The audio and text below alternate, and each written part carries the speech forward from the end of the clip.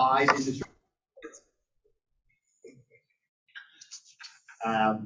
Smart Energy Initiative of Southeastern Pennsylvania is one of the 5. They also have one in IT, ITAG.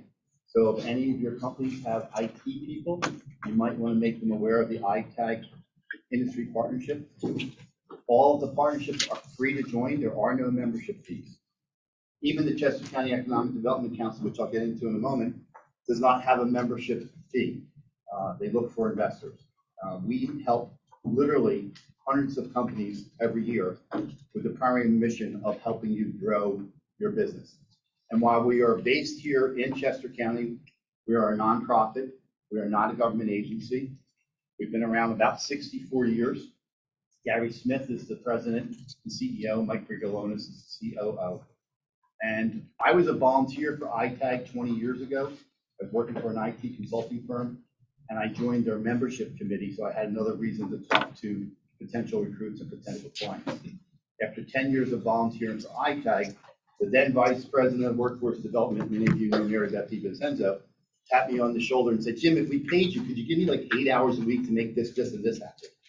And I did. That was to work for ITAG. Went home to the wife at the time, not married anymore, and she said, "Oh, you get paid to go to all those meetings you've been going to for all these years?" And I went, "Well, some of them."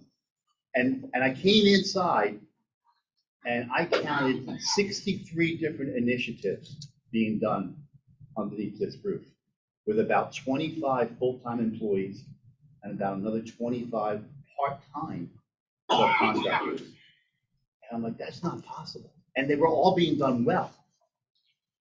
So this January, I'll be celebrating 20 years as a management consultant. And looking back at it, I was like, how can this possibly be? And the secret is twofold. They have outstanding leadership, and the people that are here are very passionate about what they do. Many of them have come from the private sector and are involved in different segments of the industry. Jody Gawker, for example, runs our agriculture partnership, which is another one. She and her husband are farmers. I mean, that's the passion that they bring to this. The other industry partnerships, in addition to energy, IT, and agriculture, are healthcare and manufacturing. So the secret is we have between 400 and 600 volunteers that get the work done. And many of you in the room are volunteers, both for the energy partnership as well as the manufacturing partnership.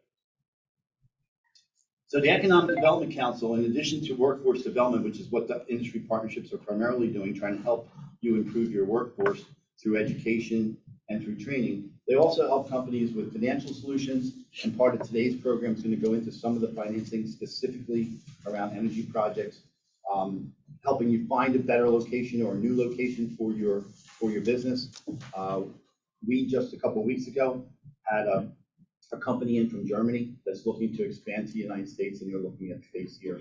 We don't do a lot of outbound reach. We really try to help the companies that are here already expand. And I wish Gary Smith was doing the presentation this morning, because he has this long history of 44 years of working with us, and he tells such stories of when he helped Vanguard pick out their first plot of land before Vanguard was even a company, or how he took people down to what was at the time an abandoned Commodore 64 warehouse, and it became the QVC Studios. So these are the types of things in terms of location services. We also, for the last 10 years, later this month in October, our I2N group, Ideas Times Innovation, is going to be celebrating their 10th year.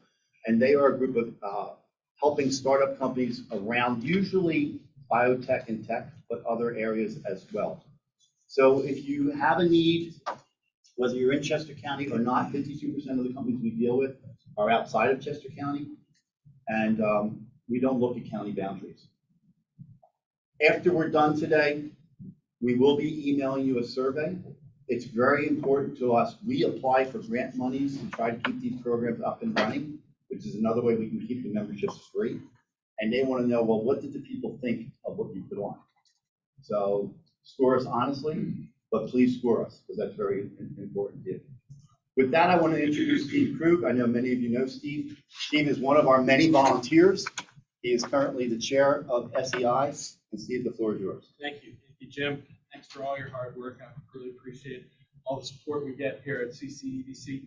Smart Energy Initiative's been around for quite some time. It's great to see some old familiar faces here, you know, full house, and some new faces. I really am happy to see new faces here as well. So, how about those Phillies? In the postseason, that's great. So I am an architect and an engineer. I've specialized in energy efficiency throughout my career. I chair the climate change advisory committee for the state of Pennsylvania. Also sit on a bunch of other committees. But here at the Smart Energy Initiative, we support, as the initiative, the industrial partner of CCEDC, the development of energy-related companies. So what we're really well known for is training. Training sessions like today, seminars that we have put on, where we bring experts in to talk about important items. We have four specific work groups: geothermal, energy efficiency, solar, and natural gas. So they meet regularly, and we'll be meeting. Kevin, when are we going to meet? November. At those work groups, that's when we generate all the ideas for the seminars that we want to do all year and all the support that we do. We also offer funding for specific training for energy companies. We get grants through the Department of Labor and Industry, and in the past week, we trained some close to 20 people on geothermal, and we offer funding to help pay for that training. So if you have any training that your company is doing, be it solar training, even IT training, but it's related to your energy business here in Pennsylvania, we can help fund that training up to 50%. I want to thank all the volunteers for SEI, and in particular, I want to thank our sponsor, Spot Stevens and McCoy. I know we have a few people here from there, and thank you very much. Spot Stevens and McCoy is an engineering and environmental surveying firm with local and global clients. They worked on many projects with me, both their civil and MEP work. They have a vision for a cleaner, safer, healthier, faster, smarter, closer, more modern, more efficient, more useful future. More of everything. Division of Spot Stevens and McCoy is the Practical Energy Solution, and they specialize in energy and sustainability services. And Paul is here from Practical Energy. We appreciate all their support that they bring to us. So with that, we have an exciting program, part 2 of the Path to Net Zero. And Mike will cover Mike is our program chair for Smart Energy. Mike.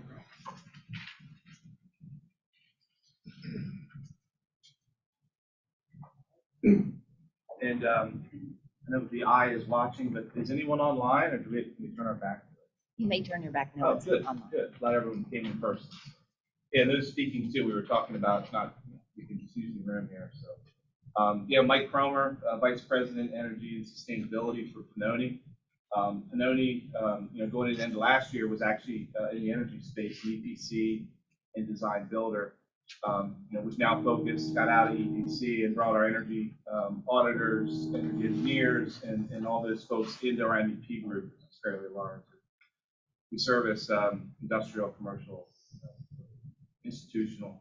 So audits, management, distributed gen, alternative fuels, EV vehicles. So we're focused on that, blending that work with our big MEP practice that we have already. So thank you for that. And yeah, we have a great lineup for you. I'm going to read 3 bios. I'll just get them all out of the way now. So starting with Jim Kurtz.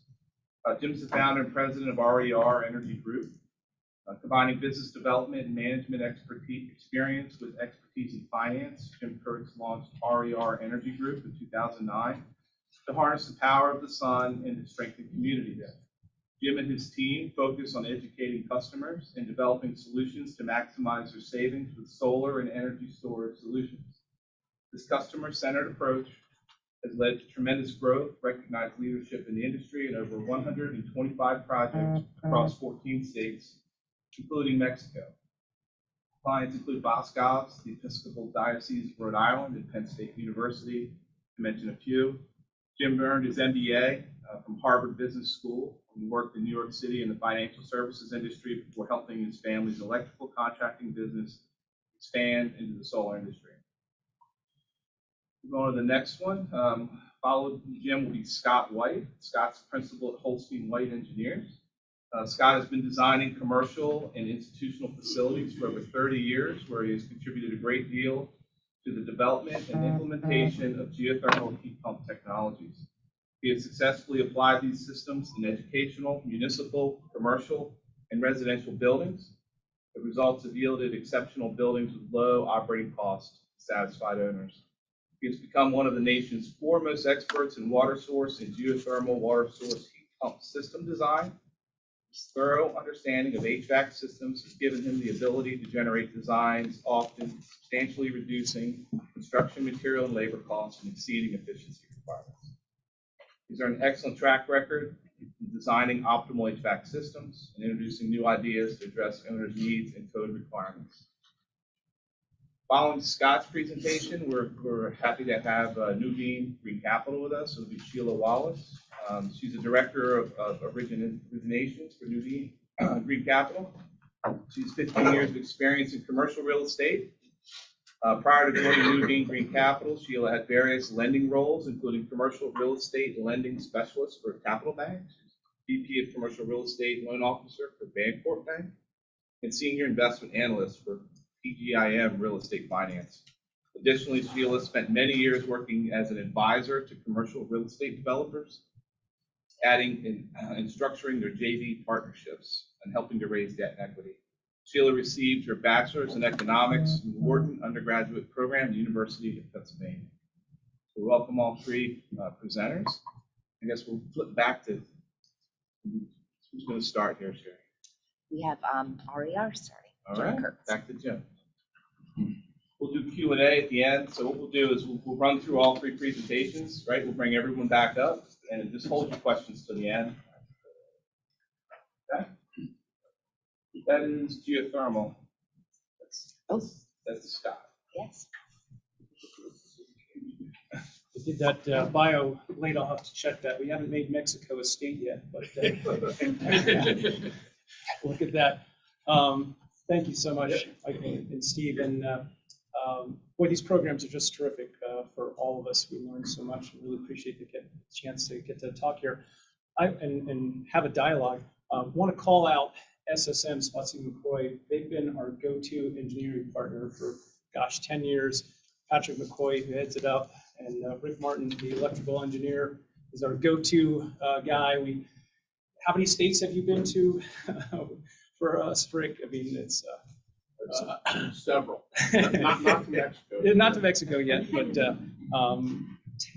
probably 100 projects or so that Rick has investigated with us, and just excellent services. We really appreciate all of you guys.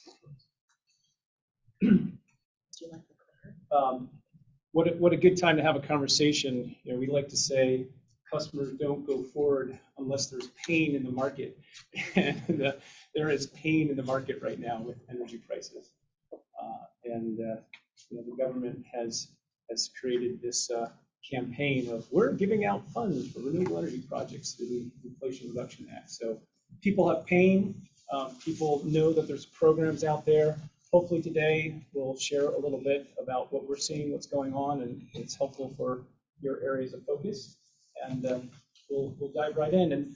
And yes, I have more of a finance background. I have a partner who's a master electrician. We've been working together for about 8 years, Michael Barnes, and we really do just enjoy talking to customers, understanding what their pains are for energy. We focus on commercial and industrial projects, not residential, not utility scale.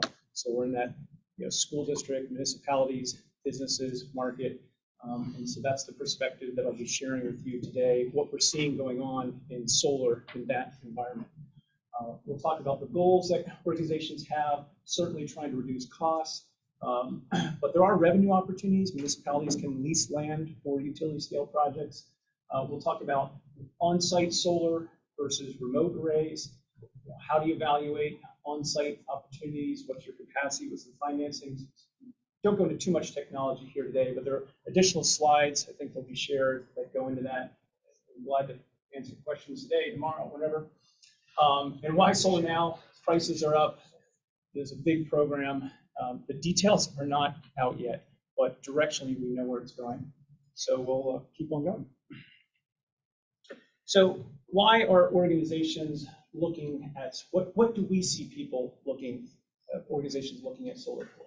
Again, reducing costs, stabilizing costs is a big factor. It's energy prices all over the board. You have polar vortexes, you have what's going on in the energy markets with Ukraine and everything. So stabilization can be as important as reducing. Aligning consumption with sustainability goals is a key aspect, and generating revenue. We're seeing batteries now being a good opportunity in different states, just like organizations would put up cell towers and get leasing, now batteries are a new leasing opportunity, depending where you're located, if near a substation. So, it's not just about reducing costs, there's revenue opportunities. What are different approaches for solar?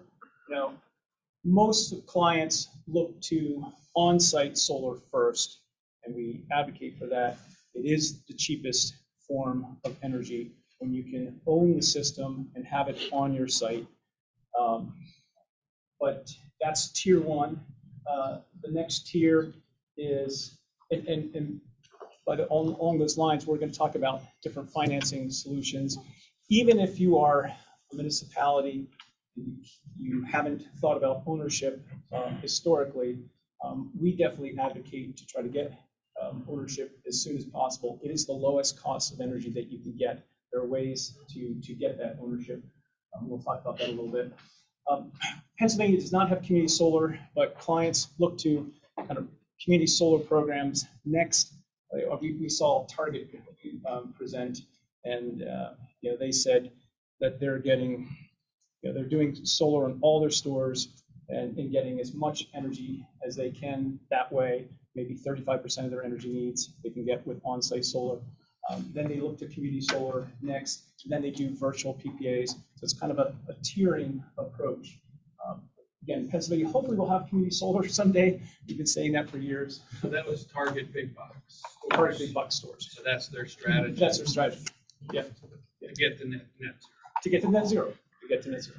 Yep. Remote PPAs are a way to get energy benefits from something that's not on site. They're very tricky, very sophisticated. You see larger organizations doing remote PPAs or kind of financial hedging structures. They're very, very sophisticated. So that's kind of a third tier as opposed to on-site first, community solar second. Then again, this leasing plan for either community solar, utility scale projects, or energy storage. So that's kind of the hierarchy that we see clients going through. Next slide. Just to give a little perspective on spacing aspects, people often say, well, how much can I get with my property? So if you have if you have 10,000 square feet, that's about 60 kWs to 120 kW of solar, or people want to understand how many kilowatt hours, 72,000 to 144,000 kilowatt hours. We have a slide in a second that talks about the difference between kW and kWh. Ground, about 2 acres, gives you 300 kW to 500 kW, 390,000 to 650,000. Again, this on-site solar, if you look at what your space allows for you, this gives you the lowest cost of energy. No out-of-pocket options exist for on-site solar, and these contracts are a simpler structure than a remote PPA. If we go to the next slide, just for basic building blocks of knowledge, most people in this room probably understand that a kilowatt is a measurement of power at a moment of time. The sun shines and how many kilowatts you get at a moment of time, as opposed to when you're looking at your bill, you pay mostly in kilowatt hours, which is a measure of energy over time. And 1 kilowatt hour is 10 100-watt light bulbs left on for 1 hour. That gives you a little bit of a equation on that. There are kilowatt charges on your bill as well, peak demand charges, but most of the time when we're sizing a solar array for a client, we're trying to understand how many kilowatt hours do they have, and we translate the capacity for solar at the moment in time to how many kilowatt hours over the year. In Pennsylvania, southeast Pennsylvania here, for every kilowatt of capacity for a moment in time, when the sun shines over the course of the year, you get about 1,150 to 1,350 of kilowatt hours for every kilowatt capacity. So that's just some basic building blocks that hopefully is helpful. Next slide. Really nice part about Pennsylvania solar. There is remote metering from the standpoint of if you have a facility that can put more solar capacity than you need at that site, but you have other sites nearby, say a school district. We've done a couple of those where you put a large ground array or roof array on one property, you can oversize it and allocate the excess generation for that location to other locations if you're within 2 miles as the crow flies. So that is a policy that some other states do not have, so it's something to keep in mind. And another nice aspect, only as a couple of years ago, you could implement this with putting a new meter on. More than 2 years ago, you had to have an existing meter in order to do this. But there was a suit filed, and now the outcome of that suit is that you can put a new meter in, and that's helpful for a lot of school districts and other places that don't have. They have a field, but they didn't have a meter there. Now you can put a new meter in, put a large array there, and remote meter different facilities within a 2-mile radius. So that's it's all about the details of every state is different. There's no solar industry in the United States. There's 50 industries. And within each state, you have different regulations by utility. But this is another building block of solar knowledge for Pennsylvania. Next slide. Yeah, it's always interesting to think about how much energy can be captured or is being lost. If you have 2 acres of field and you put that 500 kilowatt array on that 2 acres, I drive by and I say to myself, that field there that's kind of barren or rocky, there's no farming, that's capturing $267,000 of value over a 5-year period. That's not being soaked up right now.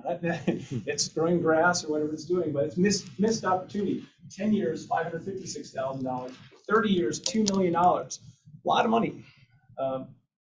Economics of solar tend to be attractive when it works. It doesn't always work. Your roof might not support it.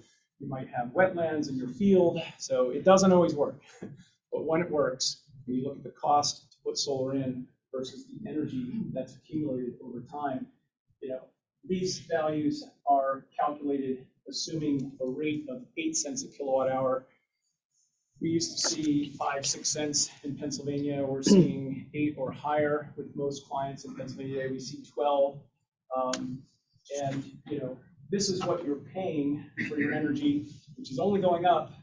When you look at the effective cost of solar, how much you spend for this contraption that creates this energy, and look at maintenance costs over time, you look at all those costs divided by how many kilowatt hours you get over time, the cost per kilowatt hour for solar, 2 cents, 3 cents, or something like that, versus paying 8 cents, which grows over time.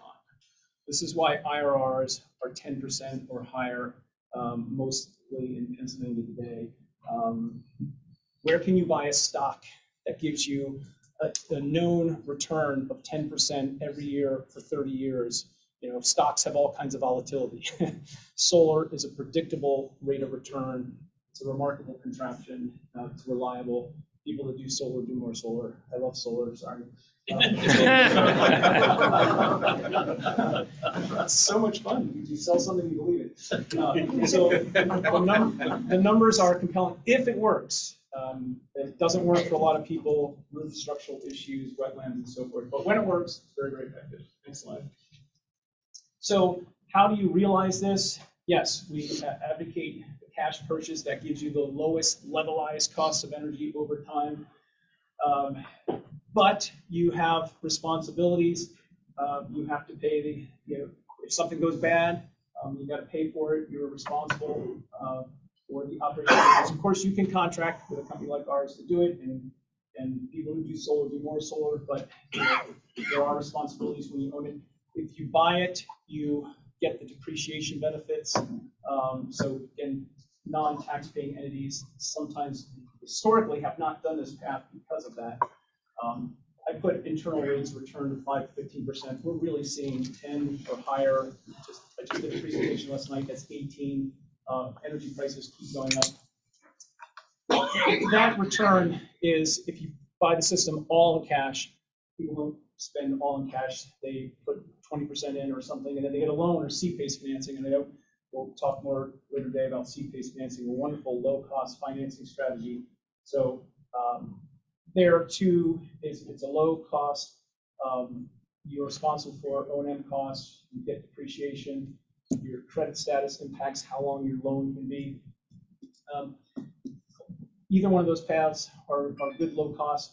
Power purchase agreements, you pay more historically. You pay more for energy. This is where you have a third party finance it.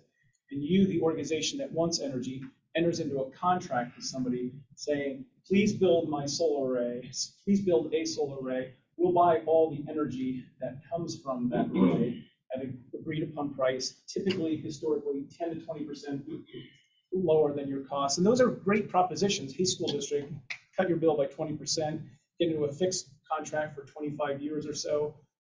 You get a 1%, 2% escalator. Market, who knows what it's going to be. They've been attractive, and you don't have the responsibility of maintenance and so forth. But that's the world of the past 12 years that we've lived in.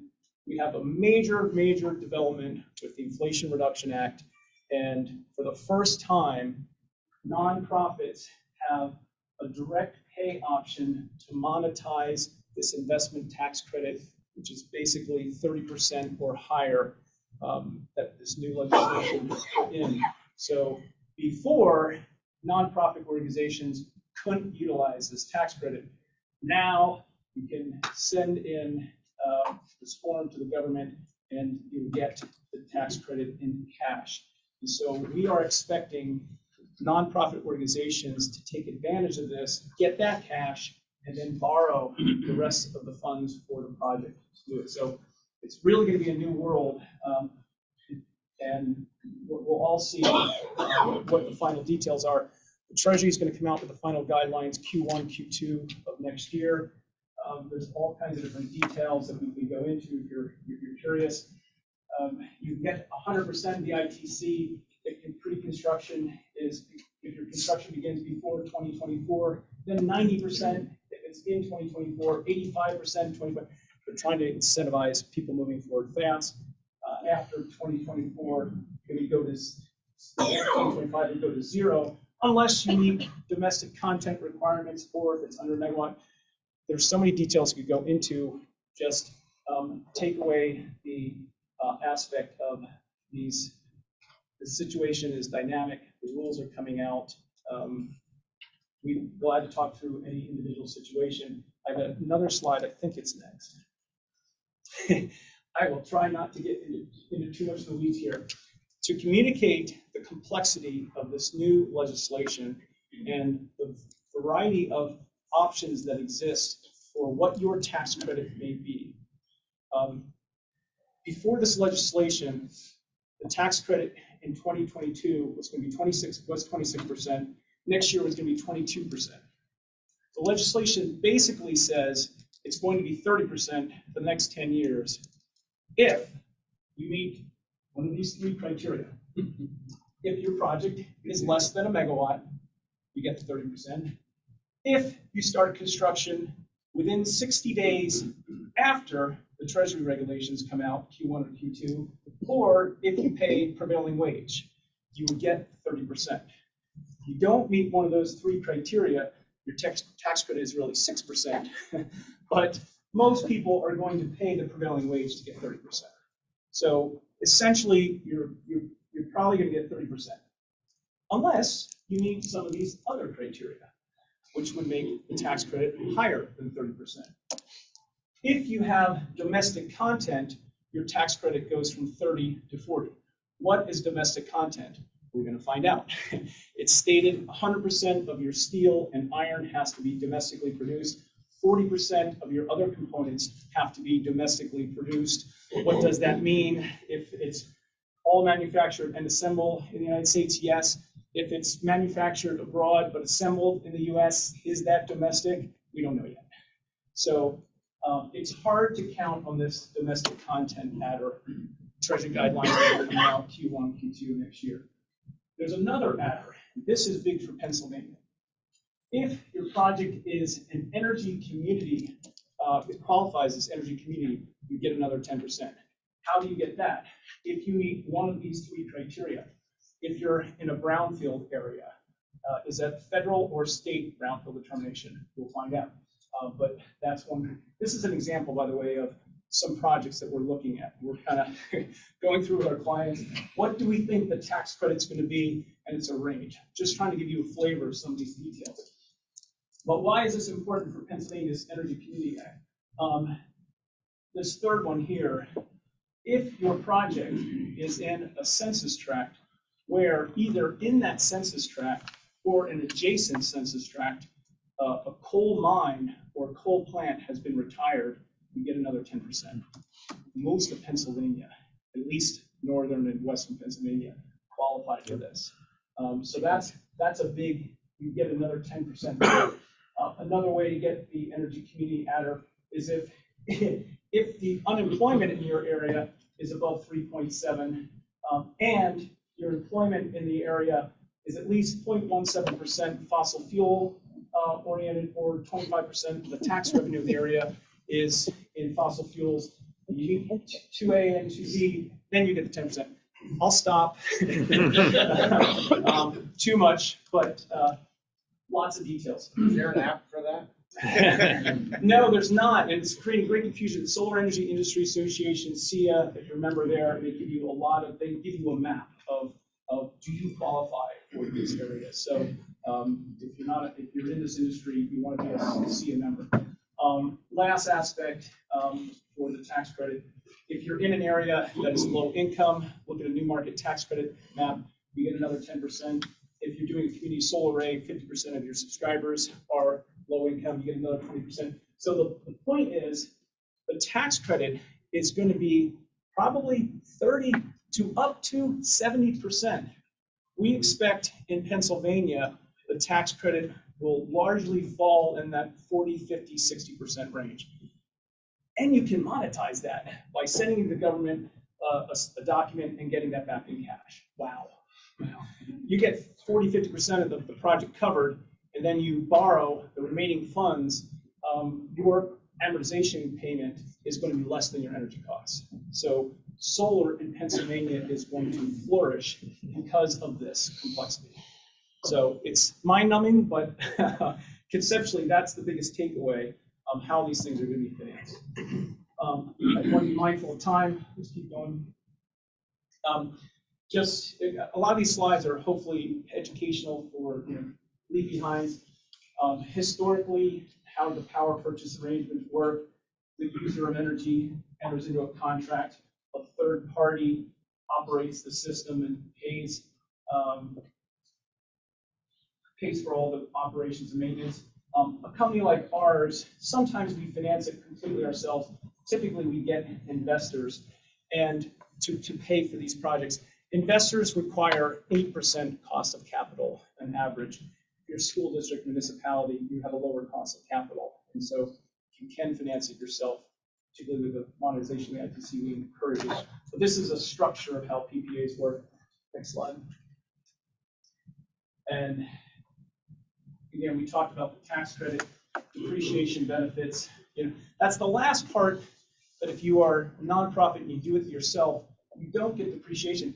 And depreciation is, at least right now, 100% the first year. So it is a large benefit that a PPA provider can get that a nonprofit cannot get themselves. And so this is why we're not sure how much of the PPA market is going to go away, because the PPA still has this benefit of, and if you are a nonprofit and you do it yourself, you're not going to get that depreciation benefit. We'll see. I think the numbers are compelling enough that nonprofits will do it themselves and will send a paper to the government to get their money back and borrow the rest.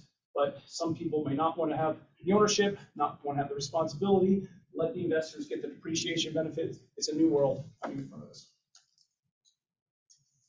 Next slide. In Pennsylvania, there's another value stream that solar provides. Pennsylvania is one of like 30 states that has a solar renewable energy certificate or credit program set up, SRECs, where for every 1,000 kilowatt hours that you generate in solar, you sell that to organizations that need to meet compliance responsibilities, utilities. A certain percent of their energy source has to be renewable in nature, so they have this obligation to meet, and they buy SRECs in the market to offset these obligations. There's a supply and demand issue, and these SRECs are traded and have value, and that goes up and down, and supply and demand goes back and forth. It's about 4 cents in Pennsylvania right now. So if you are getting an energy, if you put solar on your facility and you're offsetting your purchasing obligations, you're offsetting 8 cents there, you basically get another 4 cents from this SREC market. So complicated, extra value. Glad to talk about it more, trying to give you the building blocks of how solar works. Next slide. Here's the pain in the market. Low energy prices for a long time, not the world today. We was talking to a client, they're like, our 6 cents is now at 12 cents. What can you do to help us? There is real pain in the market. Next slide. Click one more. Not going to spend too much time, but in our 12 years of solar, we've seen the price of systems basically fall 80 to 90%. Been remarkable reduction of costs. Batteries have basically fallen during that time about 50%, not as much, but batteries are coming down. And we're seeing more and more organizations look to batteries to get behind the meter value, where you can reduce your peak demand charges. You can, some programs more often than other states in Pennsylvania, time of use differences, where energy costs are different during different times of day. So you soak up the energy in the low cost periods and deploy the energy in the high periods. Batteries can improve your power quality. It gives you a little bit of backup. There are some incentives in different states, not Pennsylvania. Those are the behind the meter benefits of batteries. There are also what we call in front of the meter batteries.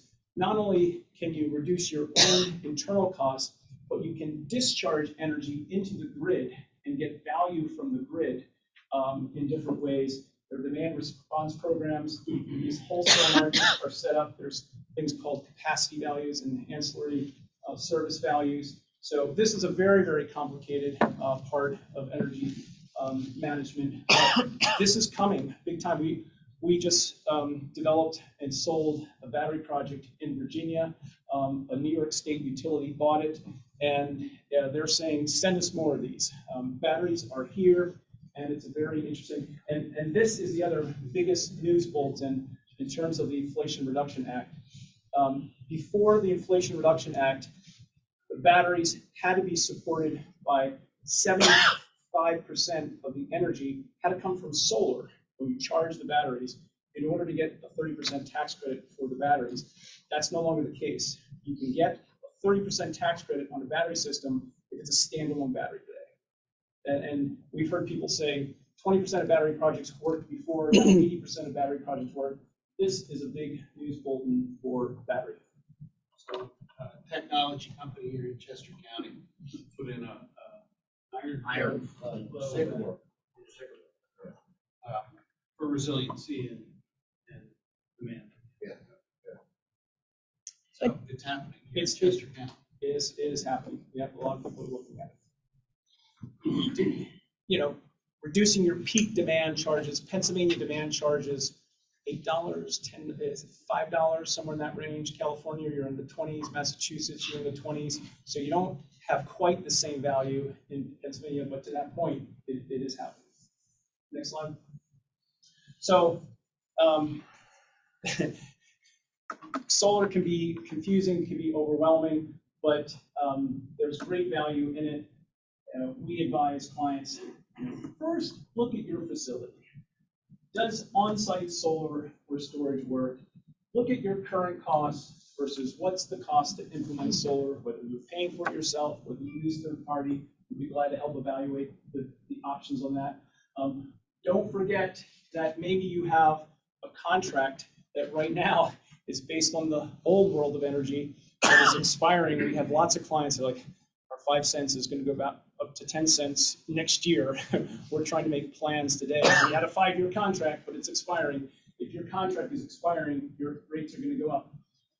More factors of today versus tomorrow, and battery costs are going to fall. Queue positions are a big deal that a lot of people don't think about. And a way to think about that is, say you have a home in a cul-de-sac where there's 5 homes, and you see that your one neighbor across the street puts a solar array in, and it was a good deal for them, it was low cost to connect with the grid, and then a second one does it. Maybe the 3rd, 4th, or 5th home that wants to do solar, when they contact that same utility and say, it's now time for me to do solar, the utility would say, oh, hey, sorry, your other 2 neighbors took the available capacity to connect at that part of the neighborhood.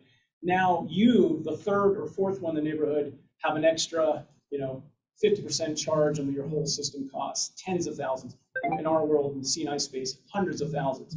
It matters to get in the queue sooner rather than later, because capacity for connection gets filled up. In our world, one of the first things we do when we look for a site is, what's the queue? What does the queue position look like? It's a big deal. And utility reform is happening, and that world might evolve. But you might think, I'm going to wait to do solar because I've heard costs are coming down. We think that's a bad idea, not just because we're biased, but it's bad for you because those queue positions get filled up and your costs get higher over time. This is a big point. Soon as you switch from renting energy, you're paying third parties, you're kind of renting it, to owning energy producing assets, buy that mousetrap that produces energy. If you are planning to live in a home for 10, 20, 30 years, do you rent or do you buy? You buy the house because it's a lot cheaper to buy rather than to rent. Stop renting your energy. Buy this contraption that produces energy for a low cost of 1 to 2 cents over time. You will save a lot of money. Can you take advantage of remote options if you don't have a good site for on-site? Yes, virtual PPAs. If you're a big user, get help. They're complicated. Another option, if you check and your roof isn't good and you've got wetlands and your ground array, you're despondent over not being able to put solar on your premise, have hope. Community solar, which will allow you to subscribe to a remote array, is going to come in Pennsylvania sometime.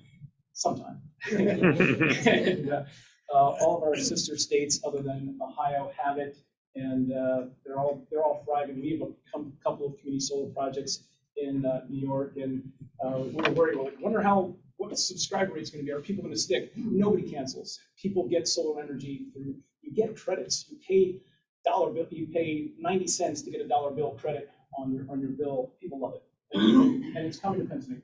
So that's another option for you. I hope that information was helpful. Solar can go down lots of different angles, but it is fun. It is a low-cost way of getting energy, and this new world with the Inflation Reduction Act will provide interesting dynamics in Pennsylvania. Are we doing questions at the end, or? Yeah. Okay, all right. Thank you. Thank you so much. Thanks.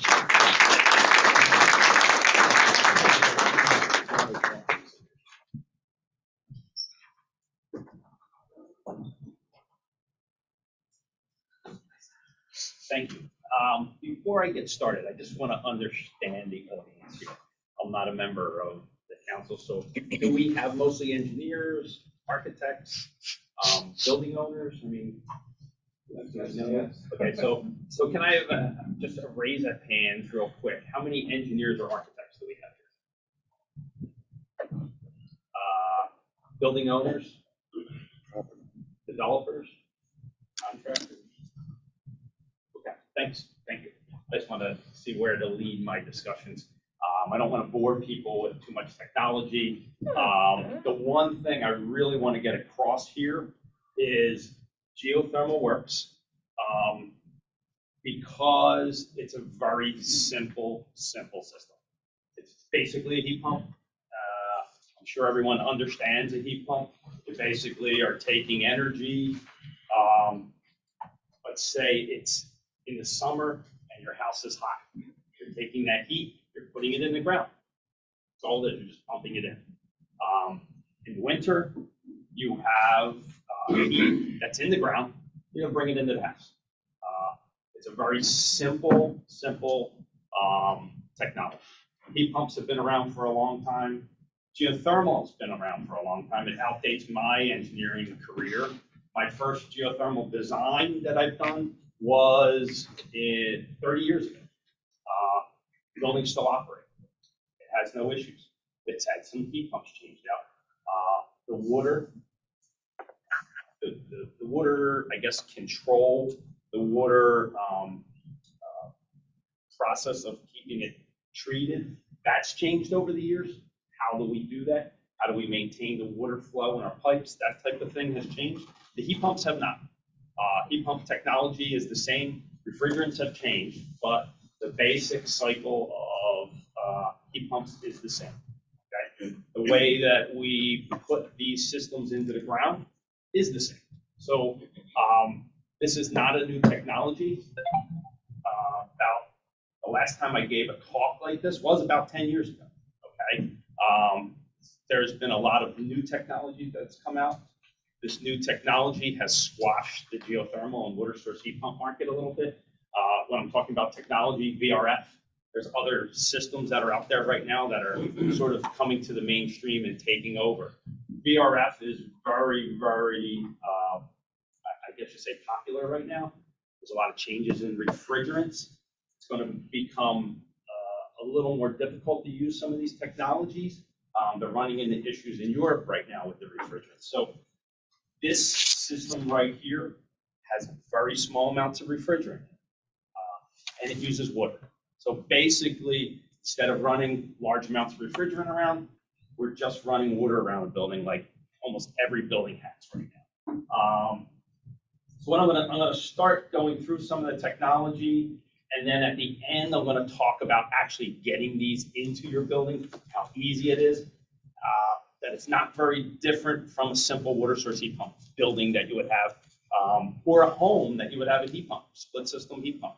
You have a piece inside, a piece outside. Yes. So the path to net zero, geothermal is an all-electric system. Correct.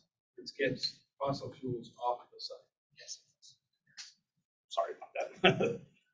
I'm going to talk about the technology a little bit.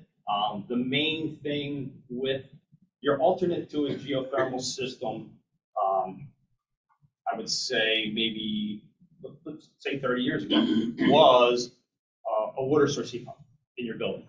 A water source heat pump would have a cooling tower on the roof and a boiler in your basement. You'd run water through the building to each heat pump. What the geothermal does is it takes the boiler out of the building, takes the cooling tower off the roof. Now all you have is water running through the pipes to the heat pumps and into the ground. And it's basically, there's nothing else needed in a building. You can even do your domestic water with this. Okay, so it would be all done through heat pumps and the geothermal. So the biggest thing is what geothermal takes advantage of is the ground, is the earth. Okay, the earth is a stable body. When you go down about 4 or 5 feet, the temperature of that ground is pretty much uniform year round. Around here, it's between 52 and 56 degrees, according to where exactly you are, how much concrete's there, how open of a space, whether it's dirt or not dirt, that is absorbing the sun. So you can go to the So this, it's interesting, we were just talking about solar. The Earth's the largest solar collector. Okay? It basically takes heat in the daytime and basically releases it in the evening. Okay? So what you have to understand is 47% of the sun is absorbed by the Earth. Okay? I'm using the word water furnace only because I'm using their slide. So water furnace, geothermal systems, they're able to use that energy, okay, with the pipes that are in the ground to basically transfer heat in and out of a facility, in and out of the ground. So this is sort of what I was talking about earlier. If you have 5 degrees outside and you're trying to use a heat pump, a traditional split system heat pump, you're trying to basically take heat out of 5-degree air. Very difficult to do. VRF systems that I was talking about earlier have achieved this. They've achieved this by being able to operate the compressors at different speeds, okay? They lose their efficiency as you get to these colder temperatures. They're more like an efficiency of maybe slightly over 1, okay? With the ground, we always have that stable 55-degree source to basically get heat out of and bring it into the house. The reverse, in the summer, you have a 90-degree day. Again, you're running a compressor, you're trying to get the heat out into the air from your building with 90-degree air, 95-degree air, 100-degree air. If you haven't ever experienced any type of air conditioning system, doesn't have to be a heat pump. On the hotter days, it's very difficult to get a good air conditioning going on in your building only because of the temperature that's out there. Again, the ground temperature is elevated here a little bit, and I'll talk about that a little later. Now it's going to be, let's say it's 60 degrees. Still a great environment to do air conditioning. Here's where the energy efficiency really comes in. With a heat pump system, you're basically just moving heat back and forth. You're not really creating it, okay? But there is an energy penalty because you have to pump it, just like whenever you're pumping anything. So right here, you have 1 unit of electricity goes in, you get 4 units from the earth or your source, wherever you're getting that heat or moving that heat, and you get 5 units of energy into the house. It's related to the COP, but the biggest thing that's changed over the years, since 30 years ago when we started doing this, was the efficiencies of the actual heat pump itself and the pumps that are moving the water through the ground. There's been a lot of research and they've gone up in the energy. Back when we were first doing this, maybe this number was around 2, a little bit higher. It's much better now because just technology, the type of compressors they're using, the refrigerants, the size, and understanding the heat exchangers, all of those pieces right there. So the biggest thing is here, if you have energies that are, or efficiencies that are around 500%, and a gas furnace at its highest level is 98% efficient. So you can just understand how much more efficient it is than a gas-fired furnace, even electric. So think of electric heat. Electric heat is 1 kW in, 1 kW out, if you have a clean electric coil. So you have to remember that's all you're getting. Here you're getting 5 times that. We can go to the next one. This is very, very confusing maybe, but I just wanted to bring this up so in case anyone doesn't understand the heat pump. Basically, you have a compressor, that's where all your energy goes, and a fan, okay, on the inside of your building or your house. So all you're doing is you're moving air across a coil here, a typical split system heat pump. You're moving air across another coil here, and then you have your basic refrigeration cycle. What changes when you go to a geothermal or a water source heat pump? You take out the outside unit, okay, which everyone understands what a split system sits outside. You get rid of this piece. you end up putting a heat exchanger, which usually resides within the interior heat pump, okay? You can also have a rooftop unit, which would have all the components in it, and just have the water coming out, okay? This piece right here basically goes right here, and you run your typical refrigeration cycle, and then you have a pump that runs water through a coaxial heat exchanger. This would then go to the ground. With a water source heat pump system that's not geothermal, this would go into your mechanical room, go through boilers and a cooling tower in order for the heat to be exchanged through this heat exchanger. This is just very similar to what I just showed you. The reason I put this here mainly is because when you're doing heating or cooling, the same water runs through here, you use the same heat pump, you just reverse the cycle so that on one side you have an evaporator coil, on the other side is a condensing coil, and when you flip to the heating mode, it just switches. That's all that happens. Sort of like if you think about a heat pump, if you went out on a cold day, put your hand over the heat pump, you feel heat coming out. I'm sorry, on a cold day, you feel cold coming out, okay? All you're doing is you're reversing it. You take that cold that's coming out there, you reverse it, now it's cooling inside, and you cool your house or your building. Now, similar, I'm just taking it to a larger scale where we basically, in the cooling mode, we disperse heat into the ground. In the heating mode, we absorb it back from the ground. This is where I was showing you there's a little difference, summer to winter. Your stable ground temperature, let's just say it's 53 degrees. Okay? At the end of a season, that ground temperature may be 55, 56 degrees. Maybe it gets up to 60 degrees, okay? And that is energy being stored in the ground. The one thing that we've learned over the past 30 years is that energy is stored on the ground. If you don't have a properly designed system and it's not spread out, it's not in the right environment, you don't have the proper, I guess you'd say, movement of water, you can heat the ground, and if you're not pulling it back out in the other season, it's going to start to elevate the ground temperature, okay? We've gone back and seen this. We've been brought in to look at buildings that have had this done. Simple fixes are they add a little cooling tower to it. They relieve this heat that's built up in the ground during like cooler times where it's easy not even to run a fan, but just to let it out of the ground. Where have we seen this in? Certain buildings that have, you would traditionally think would be a heating dominated site, they're actually a cooling dominated site. Nursing homes, for instance, where you have a lot of traditional gas-fired components going on, cooking, laundry, fresh air, different things that were done back then with fossil fuels and with other sources other than the geothermal. The goal today in design is to do everything you can with the geothermal system.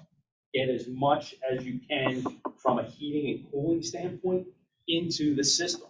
Because what you find is if you model the system for 1 year and then you push it out over, let's say, 50 years, we typically all look at this over 50 years. What we want to see is a balance. So we want to say, if we're, let's just say we're dumping marbles into a jar, okay? So we're going to dump so many marbles into the jar. Now, in the reverse season, we want to pull them back out of the jar. If we leave any marbles left in the jar, that is heat that's left there, which is elevated. And it's not necessarily a bad thing to have it elevated somewhat, so that what would having too much heat in your system allow for in the future? A cold winter, a cold spell. Something where you had it designed at a ground temperature, let's say, of 53 degrees, okay? Now, all of a sudden, you have a bad, harsh winter, and wouldn't it be nice to have 60-degree ground temperature that you can pull from? yes, that's a very good sort of situation for you to be in, okay? This is the key to design right now. The rest of the building, water source heat pumps, it's a very easy thing. You know, you do your load calcs, you look for how big different pieces of equipment are, how much water you have to flow through it, how you're going to get the water to flow through it. Over the years, water treatment has grown and gotten so much better. The lifeline of this system is really not your refrigerant, okay? It's your water and it's your pipe. So you're putting pipes underground and you're running water through it. That is what you cannot get to once this is done. It's the most critical piece of this, is to make sure that you have stable pipes that are going to last for a long time. We use high-density polyethylene pipes. If you took a high-density polyethylene pipe and laid it somewhere and just let it sit there, probably 100 years from now, it would look exactly the same. Be in exact condition, probably barely even tarnished, okay? So this is what we're putting underground. We try to keep as few joints as possible when we put these underground. So when you're thinking of the life expectancy and how long this is going to last, these are the components that are going to fail. There's a compressor in there, okay? When I've done, probably the first building was just about 30 years ago. I think they're just starting to change the compressors, which, how many other systems do you just change the compressors? Because really you have compressors and you have pumps that are left after what the circuiting of piping that you have. Do you ever have pipes fail? Yes, and we'll get to that a little later on what can be done when something like that might happen. You go there.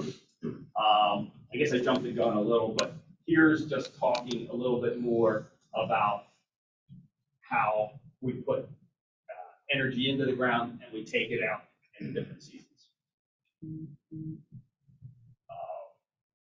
This is a little bit more. They use 46% subsorbed. Earlier one said 47.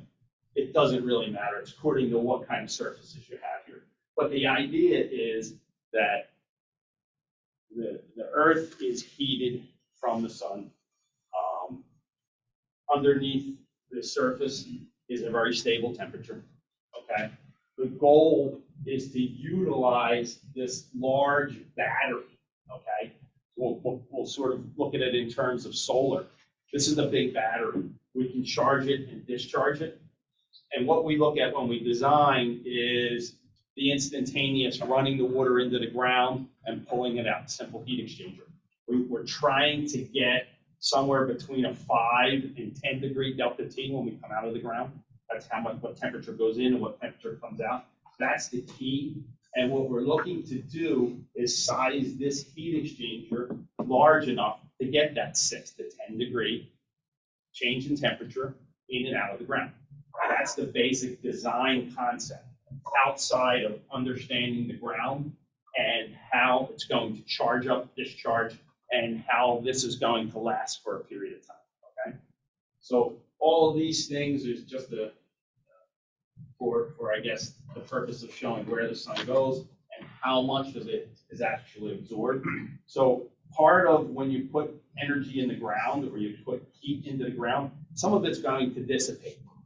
Underground, there's water aquifers, there's things running, there's all different ways it dissipates. So it'll dissipate to other areas, and that's the goal. You want to make sure it dissipates during the short term, and then it will eventually, the heat will come back in, this will dissipate, and you'll take it back out of the ground. That's the goal of the final design. There's multiple different types of systems.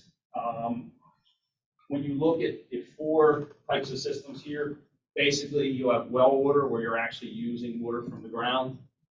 You have a pond system where you put this in a pond, you actually use the pond. You have a horizontal loop system. That's really only been used for residential, small homes, maybe a couple tracts of homes have used those in the past. But this is really where the whole industry has gone. This is the only type of system I'll design anymore, is a closed loop system where we drill holes anywhere between 100 to 400 feet. That's depending on some testing we do with test wells and to see what we're going to be drilling through. The reason for these different heights can be anything from water aquifers, large voids in the ground, to change in strata where we're going from a shale, maybe we're hitting stone, limestone. There's different things you can hit when you're drilling. So we want to understand what that is and then sort of do a little economic analysis that says, do we keep trying to drill through that, or do we just move and make it larger so we have shorter wells that and more of them?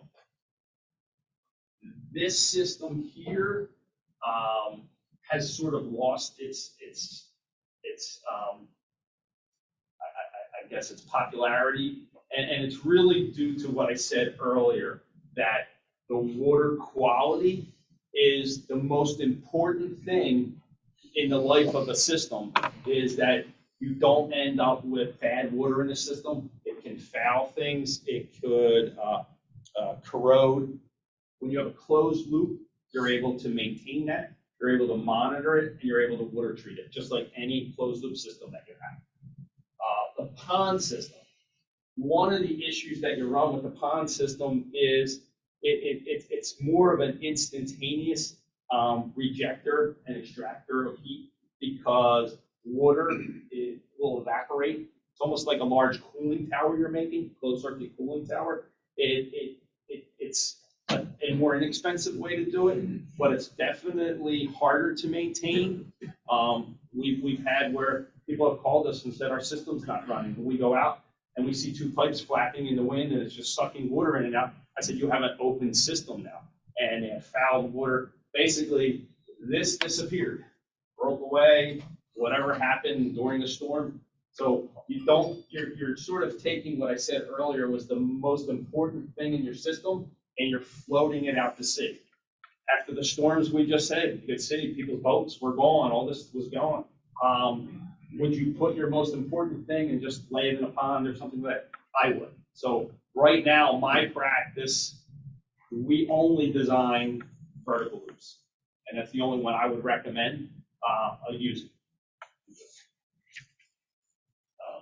So now I'm going to go away from the refrigeration, water source heat pump. Everyone probably understands how a building operates that way. And now we're going to go into the construction. What can you look forward to when you're putting a system in? It's a pretty messy, dirty construction site. We have successfully done this on live campuses of universities where we don't go and put a field in. We'll just go and put individuals into buildings. So when you end up getting to a system like that, you're only drilling one or two of these wells. You have a very small, it's called a mess during the construction process. That might be maybe as big as this area to put two wells in. Not too bad to do something like that. This is more of a large scale site. This, I believe, was a school where they had a hill off the side, and they put their whole well field in here. We generally put the wells in a grid. Can be anywhere from 10 to 25 foot separation, according to the calculations we do, what the ground is, how the building's going to operate. This one, I believe, was 15 feet, and we circuit them. This is, once you drill, basically, let's go through the construction. You drill a well, okay? You drop a pipe in. This pipe, go up to the next slide. One more. Okay, this is the loop. This right here goes into the ground, okay? You drill that original hole, and this comes completely tested and fabricated from the site. This is one reel. These were 400 feet or 450 feet deep, I believe. At the end, there's just a U-bend. It's all fabricated at the factory. They come to the site charged so that you understand that when you get it and you take the charge off, if there's no charge in it, that goes back to the site. Part of the warranty on these pipes. That'll go back to the factory. They'll send you a new one. Don't put that one in the ground. This will then be put on a reel and it's dropped down the hole. At the same time this is dropped down the hole, they drop a grout pipe down there and it's grouted completely from top to bottom. So when you are done with this, you have this pipe, which is as much part of the ground as it can be. One of the other improvements that's been made over the years is the thermal conductivity and the, I guess you'd say, the sustainability of the grout that they use to put these pipes into the ground. They have higher thermal conductivity transfer between the pipe and the ground, and they're also more sustainable, so they don't wash out or they won't disappear, so that you have voids in it. But one of the things which will hurt you is if you have a void in the pipe diameter, which is generally about 4 inches, and there's nothing making contact between the pipe and the surface wall of the well. So that's one of the other things that has improved greatly over the years. Almost every year you have new companies coming out with this grout, different thermally enhanced, and how they can make this process better and last longer. So if you can just go back to the original. So I can, How are we doing on time? oops, I'm sorry. I will. Yeah, I say it's 10:05 now. Okay, last thing. So basically, this is your ground, this is your circuits, this is your pipe. This is where they come into a building and are brought together, and then they just go to a pump. This is your drilling rig, which is a very messy process, but you can see a couple pipes. Now, if you just flip through, I'll go quickly. It's another site. This is the rig. This is what you bring up from the ground when you're drilling. You can go further. That's the end. This is a whole site. So this is all of the drillings done. If you can see, that was the street. This is the side of the hill. And then these are all going to be brought back together and brought into the building. That's just another how each circuit goes. And this is the final thing I want to say. When everything's said and done, you basically have grass, a parking lot. There's a site right here. It's the senior building right over Bernard Hankins Senior Center. It's a senior apartment building. The parking lot has the well field in it. That's solar on the roof. That was done about 12 years ago, I believe.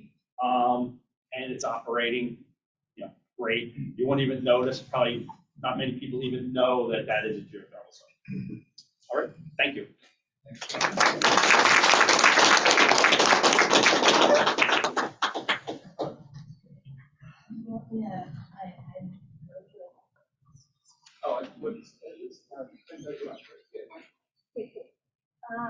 I'm Sheila Wallace. I am the director of Moving Green Capital. I cover Pennsylvania, New Jersey, Delaware region, but we do provide C-PACE financing throughout the country where C-PACE is approved. So, quick timeline on Moving Green Capital. Our co-founders were the Connecticut Green Bank, and so what's cool about our company is we are actually really the policy and program leaders in this business. We have a huge team that goes from state to state to help enable this legislation and create this product for each state. The way it works, the state has to actually approve legislation to the House and the Senate, and then have the governor sign it. And from there, you go from municipality to municipality or county to county to then different options. You actually can't utilize this program unless it's been approved and not do it. To date, C-PACE has financed over $4 billion in transactions for commercial assets. We have we just hit the $1 billion mark last month for originations for Moving Green Capital, previously GreenWorks, purchased by Moving. Next slide. There's one here if you'd like. Okay. So what is C-PACE? C-PACE stands for Property Assessed Clean Energy. The point of the program is to help encourage energy efficiency. It was created because if you think about the energy, municipal leaders and legislative leaders all thought this might be a way to help encourage developers to start moving towards more clean energy, and this is actually a public benefit. And so they use the concept behind like glorified sewer assessments, where a municipality can go in, improve the sewer assessments along the streets or infrastructure, and then fill it through their real estate taxes. So the concept was property owners could utilize this for their own properties, commercial properties, and it's as it's a public benefit, they can then get paid back through their real estate taxes. Sorry. So moving to the next page. So currently there's a little over 30 states that now have CPACE enabled. Here in Pennsylvania, it was enacted and enabled a couple of years ago, and then just in July, the governor signed an amendment to allow multifamily, which is a huge win because if you look at all the cranes in the sky, most of them are not for hotels or not for office buildings right now, but we are using a lot for office buildings for retrofits and actually for distressed assets when they're struggling and they need a little extra cash flow, we can come in and do that. But so huge win for Pennsylvania. So it's active and approved for all asset types except for government-owned buildings or assets that are 1 to 4 unit residential buildings. So anything 5+ residential, for all other assets, nonprofits, industrial, office, hotel, all the above. Next page. So the reason why it works is because it's long-term fixed rate financing. The way you calculate the length of the financing is by taking the estimated useful life of the eligible products. So if you're installing solar panels, for example, and their estimated useful life is 20-25 years, you can actually fix this rate for that longer term, which will then lower your payments. And the idea is, you know, you could have this on the property for the life of the actual improvement.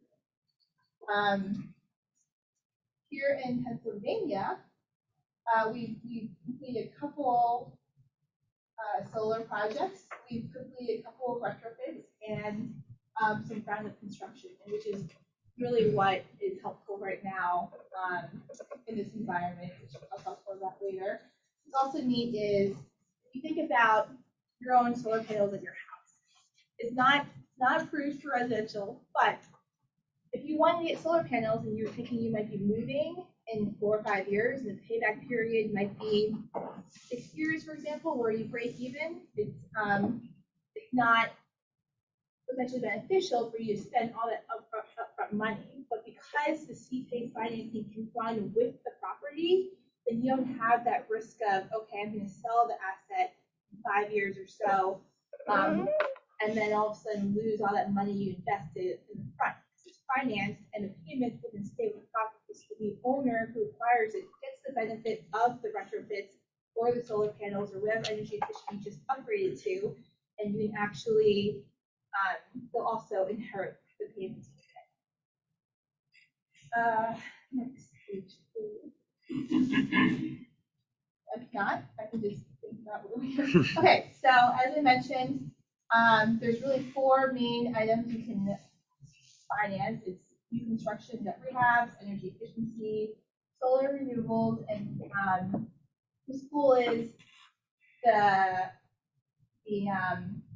legislative bodies all realize it's just such a great way to help grow jobs and grow economic development that they allow for this new construction and rehabilitation. So in Pennsylvania, if you've done a project within the last 24 months, you actually use CPACE to refinance it. I already went through this, so I'm gonna skip that. So The reason why it's beneficial is because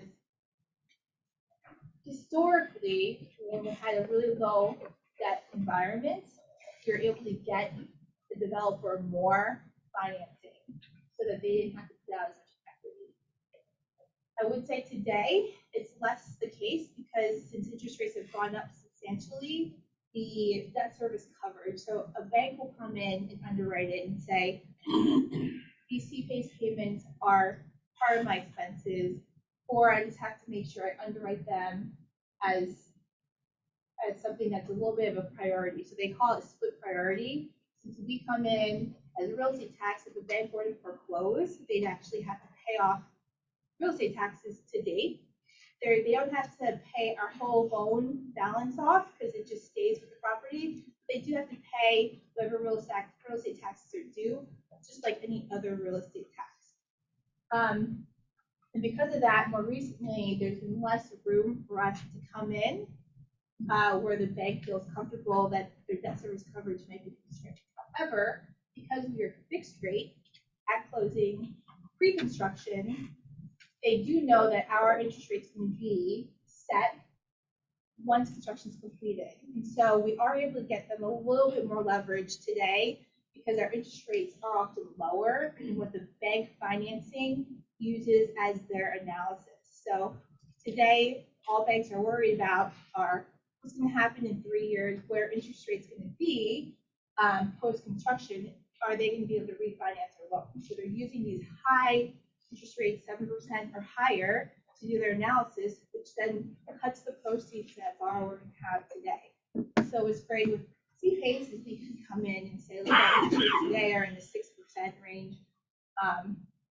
Just a month ago, it was in the 5% range, but it's still lower than what the banks are doing. So we can come in, replace some of the bank proceeds, and then give them a little bit more.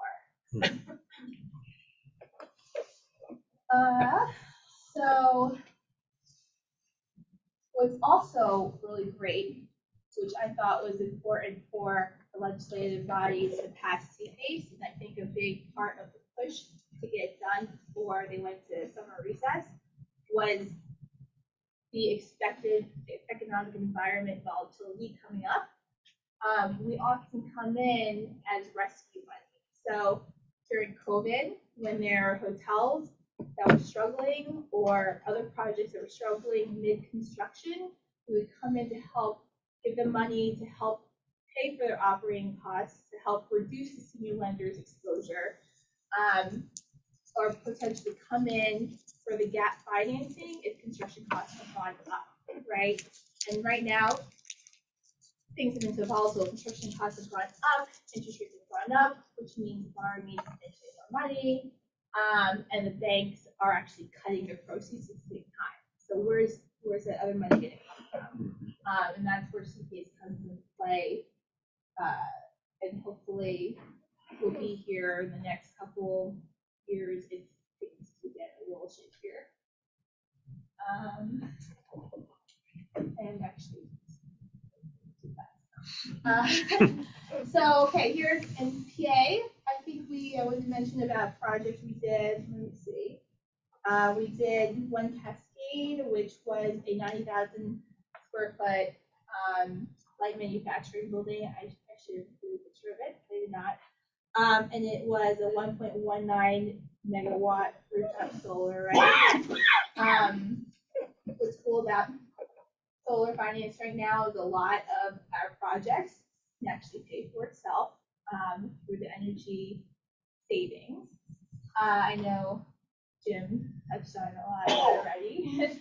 And actually, just want to let you guys know, we do have a group that does the power purchase agreement too. So here with the Green Capital, we have a specialized team that finances the solar and that also does different PPA structures if people want to go that route. Although, as you mentioned, it makes a lot more sense for your return if you plan to own the building, even if you don't plan to own the building, because if you get CPACE low cost financing in there, it still makes sense. And then if it's you on a internal rate of return standpoint to still own it yourself. Energy efficiency. So what is covered and CPACE financing is anything that's energy efficient related or water reduction savings related. So if you think about insulation, windows glazing, lighting, roofing, chillers, boilers, HVACs, anything that you think of that has some sort of energy savings related component, you can finance. The way it's done is different in each state, and then within even Pennsylvania, it depends on which location. So in Philadelphia, you have the Philadelphia Energy Authority who runs the CPACE program, and I believe you have to meet the code 2018 code, IECC code, as the baseline. And then for the rest of the state with Sustainable Energy Fund, which we have Renee over there, it's 2015 code. You have to beat it by 10%, I believe, or something along those lines. And if anyone has questions about it, you can always email me and I'll give you the details on it. But so if you beat those codes, you're able to finance it through CPACE. And that's for ground construction or heavy gut rehab if it's just a retrofit or it's something existing. Depending on the location, you either have to just implement or put in a new item that is of greater energy efficiency. And in some counties, you have to beat it by 20% or more.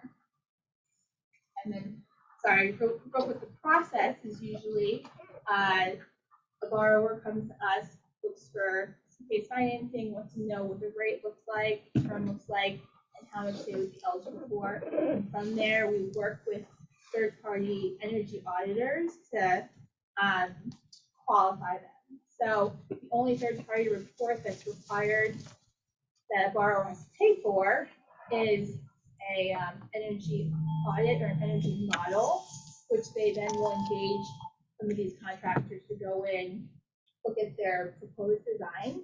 If they're not in their final design stages, they can use what's called like a prescriptive method where they can just put together what they need to be in order to qualify, and the borrower has to go and certify and say that they're going to design and build to these qualifications. And at the end of the process, they usually have either like some sort of qualified engineer come in and then certify that they've done and built to those levels of design.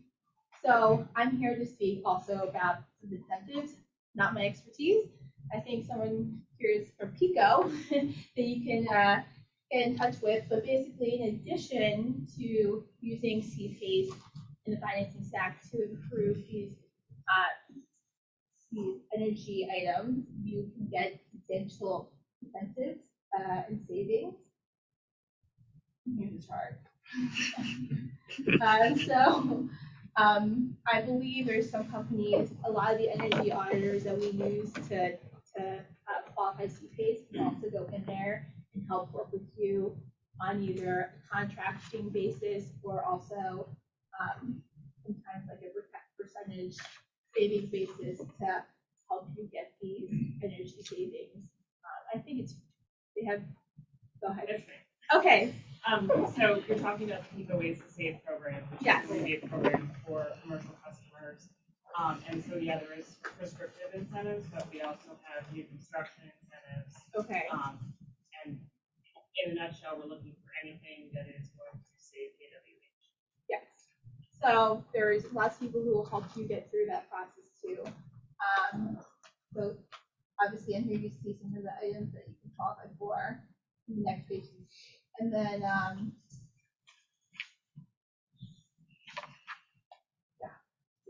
sorry. Same questions, same concept. There's lots of ways to save money by installing more energy efficient items. And as Jim mentioned and pointed out, there's going to be way more even next year with the Inflation Reduction Act. So it's going to be very beneficial. It's already beneficial to do your solar arrays here in PA. We've done multiple projects locally. It seems to make financial sense without those additional incentives that are coming. And of course, with the current economic environment, CPACE is a huge benefit because we are fixed rates, tax closing, which right now is something that all developers, or almost all developers and borrowers are running towards. So, if you have any questions, I think all of us are. Thank you. Stay up front with us, we're gonna do a little Q&A. Good, right? All right. And just to kind of sum it all up, this was part two, day two of a part one and part two series. And I think it was great. I mean, part one, I don't know, a show of hands, who was at part one? Okay, that's good. We saw a lot of new faces for part two, but in part one, we tackled the path to net zero was sustainability studies, audits, metering, how to initially look at a project as you start off on a path to net zero. And with some great presentations, and then today it was great. We wrapped it up with constructability, looking at geothermal design, solar financing, and then an overall financing approach. So it kind of brings it all together. I think they did a great job. So start off with Q&A. Anybody have any questions? Yeah, I do. Hi, I'm Dennis Ray. I have two things going on, but one of them is for East Pikeland Township. And I understand, this is a question for Jim, that the reimbursements that you're talking about or credits are for nonprofits, but they can also be applied or used by municipalities as well. Is that correct? Any nonprofit entity, including municipalities. Right. Then additionally, saying that you can use those credits then apply for financing. Would you get some type of certificate, or you certainly wouldn't get the money right away? You would get some kind of verification that you have this coming. You can use that for applying for financing. Very important call out that yes, you presumably would have to put more capital out upfront and then get some reimbursement. So when you structure that with your financing lender, that's some type of balloon payment or financing would provide hopefully 100% of the financing. But then as soon as that tax payment comes to you, you reduce the financing from 100% down to 65%, 70%, or something like that. And then the amortization of that remaining financing, those payments should be less than their initial cost. But yeah, you got the concept. Okay, thank you. So you're the solar guy, and you talked about. Identify yourself, please. Oh, my name is Rick Mosley. I'm from Capital Village. Hi. So are there? So there are massive incentives for solar in the IRA. Are there incentives along those lines for geothermal? There is certain, I don't know all, I'm not a finance guy, but years past, they used to give, let's say New Jersey Smart Start, there was a couple other programs like that, that would give incentives to put geothermal in, which would actually pay for the geothermal. Then it started to become not just pay for the geothermal, but go a step above that to put a higher efficiency system in, things like that. I don't know exactly what's available right now, and how you actually, what you need to do in order to get that, what the entities are, but there is. Yeah, Scott's a designer, not a developer. So is there a geothermal developer? I mean, the answer is yes, right? I think geothermal got 30%. Yes. So it's all. It's not unlike the solar bit, and it's tiered, as Jim described, 30% plus, another 10% plus. So the range starts at about. It's interesting that Kevin mentioned solar, because I think there's a lot of. I'm sorry, I apologize. Tom Timmons, I think there's a, because he mentioned solar, and we talked about SRECs. There's now GRECs in some very small areas like Montgomery County, Maryland, and down in the DC area. So we are seeing a lot of incentives come along. Also, you could almost reverse the order. I want to just comment quickly on the synergies between geothermal and solar. When you mentioned geothermal today normally competes against VRF. And you think of the VRF system, you think of condensing units. I'm thinking like a multi-family type of thing. You think of condensing units all over the roofs, right? When you do geothermal, you eliminate all that. So now your roof is virtually clean, no cooling tower, no condensing units. Now you can come in with your solar, and it's a great dynamic play. one kind of like plays off the other. Great way to get to zero. The last comment, I'm glad you timed up, Jim, is I personally, and I'm sure everybody in this room wants to thank Jim Lockwood for 20 years of service. I've had a number of personal experiences with Jim. He's always come through for me. Thank you, Jim. Tom, I would confirm that the studies I've seen, the cost per BTU of energy is cheaper with geothermal, even as economic as solar is. So absolutely, look at your options. If you can implement geothermal to reduce your heating needs, do it. If it works in your facility, then you still have electricity needs for other aspects. Solar can be so a layered approach. But yeah, geothermal is extremely cost efficient. Questions over there? Yeah, it's more of a statement. I'm Kirk Reinbold. I'm a West Vincent Township resident. I'm with the West Vincent Clean Energy Transition Team. I know several folks here. Jim came to our community day. It was great. But I'm working with Dennis Ray of East Pikeland, we have West Pikeland, and we have Schuylkill, which is funded by Rachel here at Chester County Planning Commission. She's the sustainability director. New. Congratulations. But what we're trying to do is something that's a little different. We're dealing with residents. We're dealing with a rural township. We got some farms like folks at Camp Hill. So everything you guys are talking about is absolutely great, but we need to get this conversation to the people that live in these areas. So I'm reaching out to everyone here. Contact us, maybe through Jim, because we have potential demonstration projects in the school district, the library, and the farms all over our northern Chester County area. And we're actually using Paul here at Spot Stevens to help us develop our clean energy transition plan. So we're trying to be kind of a bright light in Chester County to try to actually educate people, because we can get to net zero, but we got to get the people to understand, which you guys all know. And the finances is very important right now, because they don't know this stuff. You guys know it.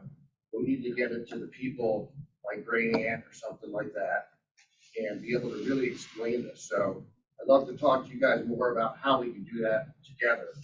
Because if we can get that area done, we can spread it down south. Thanks. Are those demonstration projects going to be like RFP out, or how are they doing that? How are we doing that? That's part of the planning, I guess, that's going on. Yeah, So, yeah, that's great. I mean, if you can help me figure out how to do an RFP. I mean, that's where we are. There's a disconnect. Paul knows how to do RFP. Yeah. Hello, Cheryl Kramer, Community Support, I should say Commercial Solar. I have a question for you, Jim. You mentioned that battery energy storage is more commonplace. How's the recycling going? Is that going to get better in the near future, or is that still going to be kind of more far future? Sure, a lot of people ask that question about solar panels, what happens when we let that now with batteries and all kinds of things in there. I am not an expert on that topic. I do know that there are a lot of recycling programs either available or in the works, and these materials that are included in the silicon, aluminum, and other parts are quite valuable. I'm not aware of solar panels being dumped in landfills or batteries. My understanding is that there are recycling programs. Yeah, hi, Dennis Ray again. Another question. And that is about the domestic content issue. Up until recently, 90% of all the solar panels were constructed, made, offshore. How is that going to change, or do you see that changing here in the near future with to meet that requirement? Since IRA has been passed, there have been a whole series of announcements of solar manufacturers, inverter manufacturers, racking manufacturers. I'm like a cheerleader of this policy for creating American jobs. It's such a long-term program. We talked about this 30% or more is a 10-year or more program. It only starts phasing out once the U.S. gets a certain percent of its energy by renewable energy. So it might last longer than 10 years. And that gives the economic certainty for these manufacturers to say, hey, this is really happening here. So yeah, it's uncertain in the immediate future, but 2-3 years out, we really think there's going to be a path for domestic content. wanted to bring up a point on actually one of your slides. One of the biggest, I think, benefits of CPACE is the owner actually keeps on a solar project, keeps the SRECs and all the tax benefits, unlike a PPA. I mean, the PPAs work by them taking all those credits and that's the case. Yeah, they do. They get all those incentives, if they own it, and then they can finance it. And then they can even, they would, like I said, sell the project, they even just get that on the payments for the remaining 10 years, which is beneficial, especially in an interest rate rising environment, that they finance it at low cost.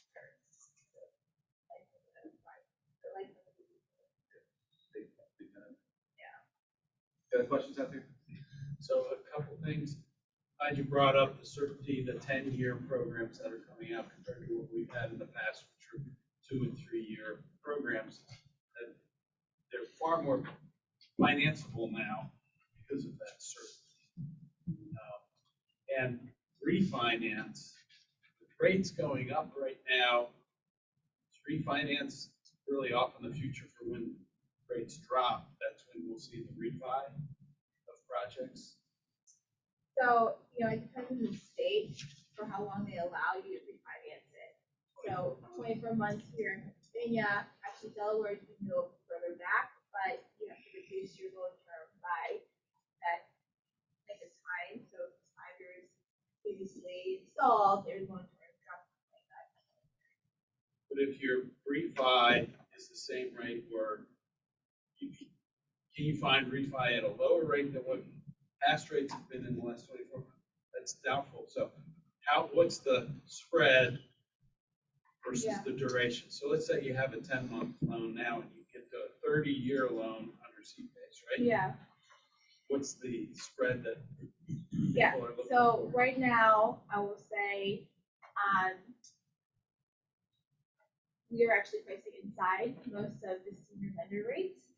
Historically, maybe 10 months ago, we were a little bit higher. And so they only used us to get additional leverage, or if they were able to finance a project for retrofit solar panels or energy efficiency through CPACE.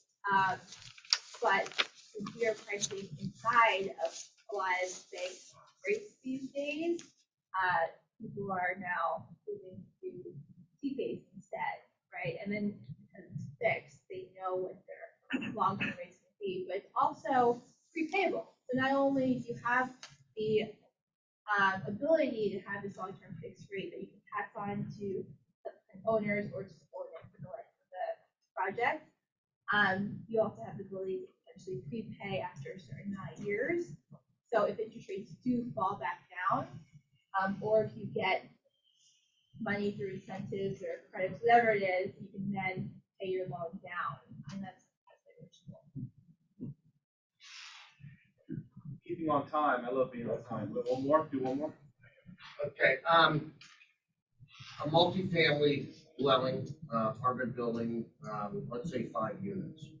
And there's ample room to put several hundred kilowatt solar system on the roof, but the tenants are individually built. So how does the owner of the building recoup that money? I mean, is it a community solar thing that they sell? I mean, so how does that? It makes it more challenging for CPACE for multifamily for that reason, whereas if you did that for an office building, a lot of times the office tenants pay for the real estate taxes, so they pass on the payment. For multifamily, there's a lot of hesitation even allowing CPACE because some of the affordable housing advocates do not want them to increase their rent because of that, but they're actually saving money, right? So in the end, the way it would work is that the borrower would then potentially increase rent because now the borrower, the owner of the building, has to absorb 100% of the payments, right? Even though they're not going to get the benefit of it. And so the only way they can recoup it is by saying next year, or they have to come up with some agreement with the tenants to say, their costs are going to go down. So it makes it harder to incentivize a multifamily owner to do those retrofits for that reason. I would agree, and we done multifamily units in New York under community solar. Can you do it in Pennsylvania? Yeah, but you have to kind of retrofit some of the electrical systems, and it gets expensive. But I like, by the way, your comment about partnering. These projects are very much a team effort. There's so many different layers, and I don't think I ever said that we do financing, but we primarily design, and then we'll build and we'll finance. But we're all about partners. So like 90% of our projects have come through other partners. So we'd love to talk to everybody and figure out how to partner together, because that's what's needed. Great. A collective effort. Give me your card. Okay, let's give these guys a round of applause.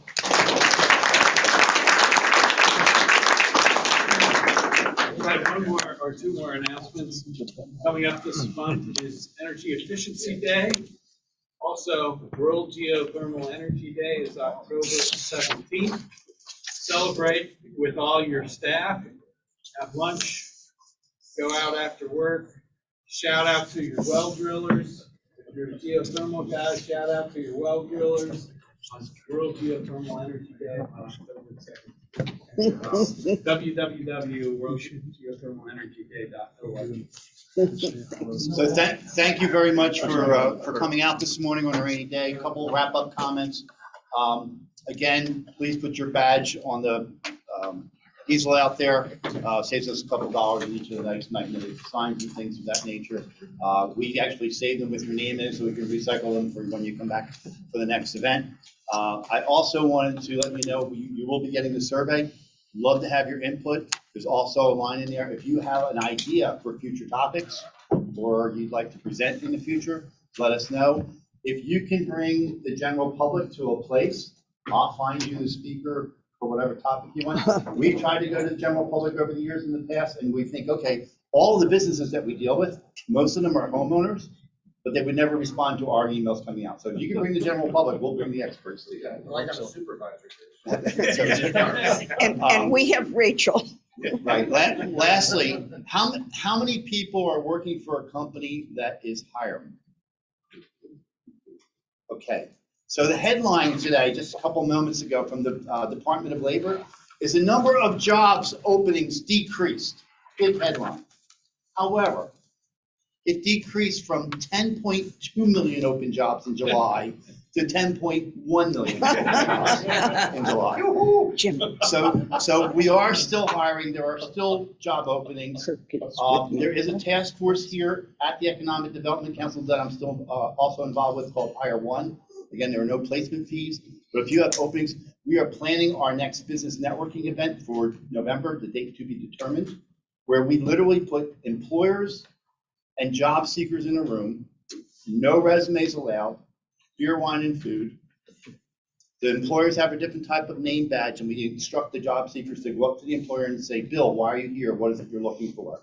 And why they might not be an HVAC technician with a desire to learn geothermal, probably somebody in their phone is interested in that, okay? And they literally take out their phones and share their contacts and go from there. So come up to me, I'll hang out, let me know. Love to get you on that mailing list as well.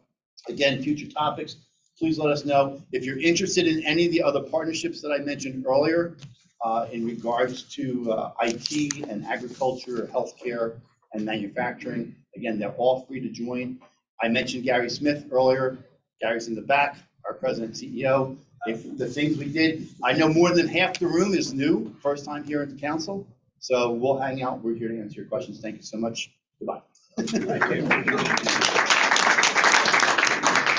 There is some food and coffee out there with powdered creamer. Okay. So we have another remind the most interested in November. This, Well, we email. Kurt asked you for.